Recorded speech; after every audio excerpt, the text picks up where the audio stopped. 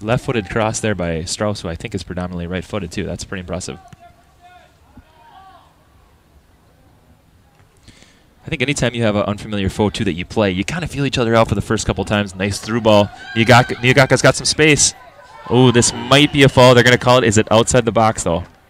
Should be just outside. Yeah, it looks like the foul. They're going to mark it just on top of the box where he's standing right now. It looks like they're going to call that outside the box. And Hempel was going for the ball the entire time. It was pretty clear. Niigaka just was shifty with the ball. You can see here on the replay. And it looks like it's just outside the box.